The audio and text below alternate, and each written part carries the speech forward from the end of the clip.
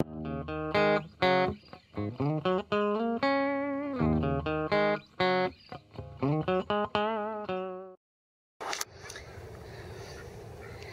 Food Foresters, Amy here. It is December the 6th. We had an unexpected frost last night. All the temperatures that the weather reports, everything said that our area is supposed to get down to 39, 40. We protected our greenhouse, which has the sour sap in it, because anything below 50, the sour sap does not do well. But this morning when Donald woke up and went to work at 6 o'clock in the morning, he slipped on the ramp. We had an unexpected frost. None of the plants got covered. We had no warning of this. So I'm a little worried about our plants that are fragile. In the last 2 weeks, I know we haven't done quite a number of videos and updates. It's because both Donald and I got sick. I ended up with laryngitis and a dry cough. And then on top of that, Donald moved his mother and sister in with us. So we got that going on, and we're getting that all, all the corks worked out of that. But I wanted to give you guys an update this morning because I'm going to check out everything. So we got a couple different surprises. And I'm going to start off with my flock. A couple different things are going to be happening this weekend. One, we are going to have to dispatch. Coco and my white rooster named Stupid are fighting. We thought Coco was a girl. Ends up, it's a boy. You can come over here, Coco. And Coco's very friendly. But the two roosters are now fighting. My white rooster, Stupid, is attacking Coco because he's showing dominance. Now, Coco's a young rooster. He is big. We think he is a red Freedom Ranger. But come on, Coco, I know you're trying. Come on, Coco. Come on, Coco. Anyway, my white rooster is more of a protector. So if I had to choose between the two, I would keep Stupid. So unfortunately, it weighs on me heavily, but Coco is going to have to be dispatched this weekend. He is getting injured. He no longer is fighting back. He actually hides in a corner. Come on, Coco. Come on. I know you can do it. Come on. Come on. Come on. And you can see the injury on the one eye. Come on. Well, that was not graceful at all. And then Stupid has actually gotten smart enough that he's jumping into the pen to fight Coco. Another issue I'm having is my guineas. Again, I know in earlier videos I said it. I have too many boys. What, Coco? Yes, you can come up here. Come on. Come on. Come on up. Come on. You're interrupting my filming. Come on. Coco. And there's Sadie and Luna. But anyway, my guineas are fighting badly. So much that they're actually picking on my other chickens. So we are going to do our best and dispatch all but one male. We're going to leave the females, but we're going to try to bring down the testosterone. It's because there's so much chaos going on between the two roosters fighting, and now the guineas are fighting each other. And there they go. See them? See that one right there? Showing his dominance. They'll flare up their wings and then go after one another. But it's so bad that it's causing chaos. Oh, the sun's in your eyes, Coco. And it's affecting my egg laying. See that? See, they're fighting with my chickens. I hate guineas. I never liked them. Donald likes them. Never liked them. Hi, Coco. And let me see if I can get a picture of Coco's eye here. See, with all the fighting, Coco's eye is swollen. We've been babying it, and his cone is kind of tore up. Hi, Coco. Yes, I know, Coco. But Coco's going to have to be dispatched. I just can't have the chaos. But I'm going to go around and show you guys a couple different things. This is our strawberry tree. And, oh, look. Oh, there's the fruit. There's one. It's doing great. Let's see if I can show it in the shadows. Here, Coco.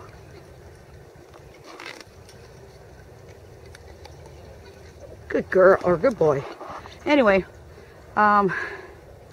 it's producing the fruit. I got more and more flowers coming off of it. So this is doing great. Here's our guava. And we got it on the little guava. That doesn't have any fruit, but this guy's got some fruit on it. And ever since we took the fencing down, the fruit has gotten bigger. Got one there.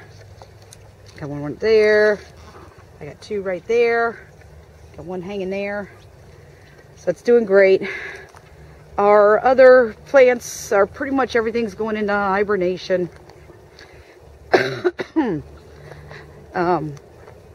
Our greenhouse is doing great. I'm going to stick the camera in there, so forgive me. So you guys can see.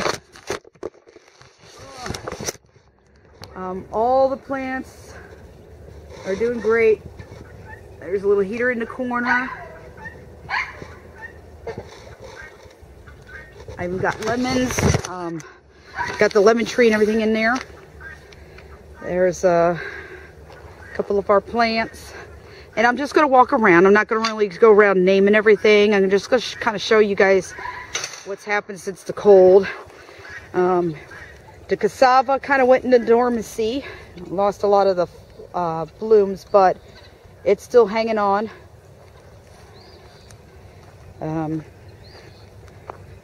There's our pineapples. We took the tops off of them and we're replanting them.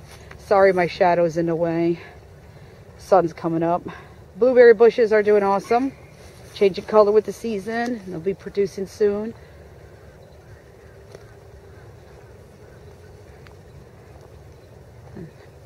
Now, the little pineapples are kind of the ones we were protecting. This was our Jacupacaba, so I'm hoping the frost didn't get to that one too bad. There's our miracle fruit. There's our curry leaf. The banana plants are doing fine. Some of them did get some frost damage, but during the winter season, we just kind of let the leaves fall down to protect them. That way, and there's the other ones. I'm going to swing over here. We go into our keyhole. There's two more blueberries up there. But so far, my peppermint, I'm going to have to come out here and trim. The peppermint, it's gone nuts.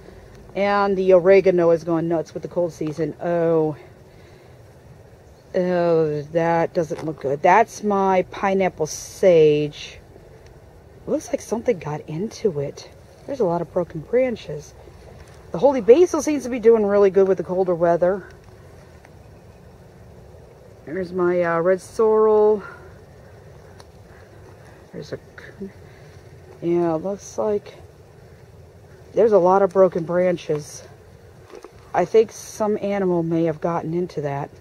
But anyway, as you can tell, when our banana trees get frostbit, the leaves turn color. And then they'll fall down. Well, during the winter time, we let the leaves fall down because they protect the trunk from further frost and the cold.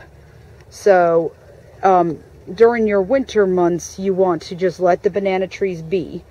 You want to, protect them if they're small, but And then looks like our passion fruit is okay. I'm a little worried. I am, because it's pretty much the ice is now melting. So, kind of worried. Let me go over here. There's our dragon fruit. Seems to be okay. Here's our banana tree area. Now, one of the things that I am excited about to show you guys is the bloom. It's going to get kind of sunny. Sorry, I'm going to put it to the ground. Is so big. Okay, here you go, guys. Check out that baby. I am so freaking excited. Look how many bananas are just on one hand.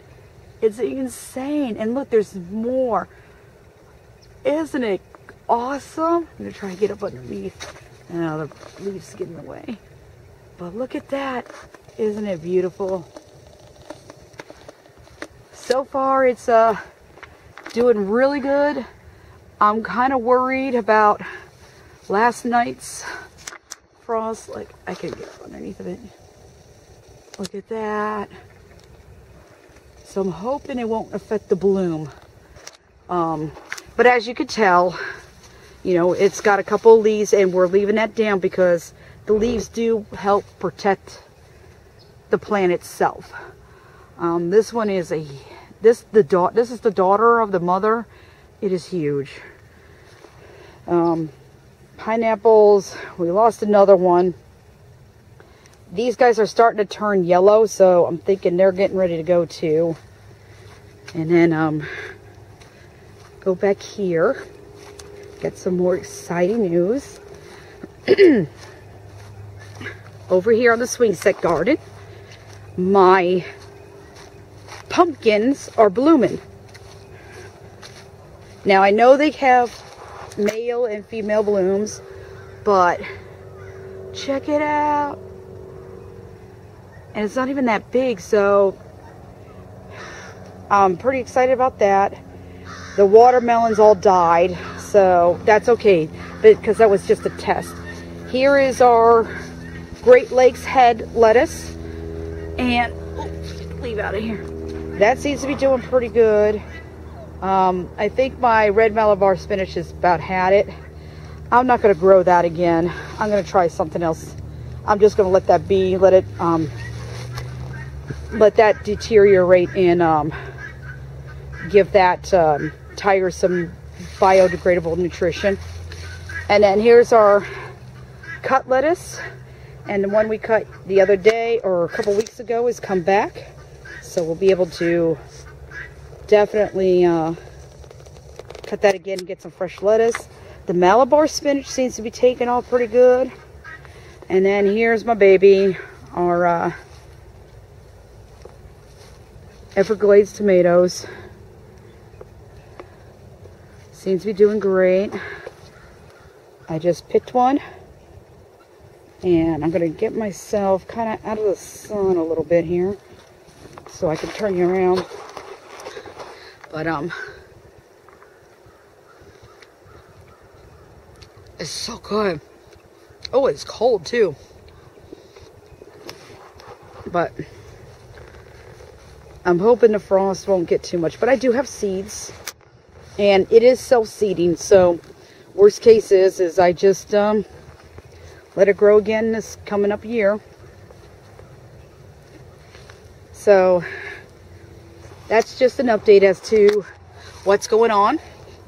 I am going to go inside, and I'm going to also show you the inside. I got a couple other little surprises. I'm going to show you Braden's room. Not quite finished, but it's finished enough for him to move in. And then I'm also going to do a couple more videos later on so we can get you guys caught up on what's going on. I know during the winter a lot of the farmers, homesteaders, gardeners don't really blog a lot. We are going to do our best to continue to blog because we want to be able to show you guys how it is through the seasons. You know, the stuff that happens around the farm and getting things done. You know, like this area here, we're hoping here we can get in here and dig and get this cleaned out so we can start growing stuff underneath this gorgeous huge tree. It's a big old oak tree, but we found out by doing some native studies, there's blackberry bushes in here. This is a blackberry bush. So we're going to wait and see how they bloom, make sure that they are blackberries, and if it is true that these are the blackberries, I'm going to do my best to transplant them into pots so that way we can grow the native, these are the native ones, they have thorns on them, and then bring them back here to grow in tires. But apparently this might be a huge blackberry bush. I don't know if it was intentional, but there's a lot of crap in here because apparently they had this area fenced off. So there's like barbed wire and other things. Looks like my camera's fogging up. Alright guys, so I'm going to go ahead and take you on inside and I'm going to show you a few things in there. Alright guys, ta-da! That's our new Mac computer. That's our Christmas gift to us from me and Donald. So that way we can do better videos, get them uploaded a little bit easier. But ta-da! Brand new Mac. And then here's Braden's corned off room. We have to still put the drywall on the outside, but I wanted to show you guys the inside. Braden loves the color green. Let me tell you what, it is green.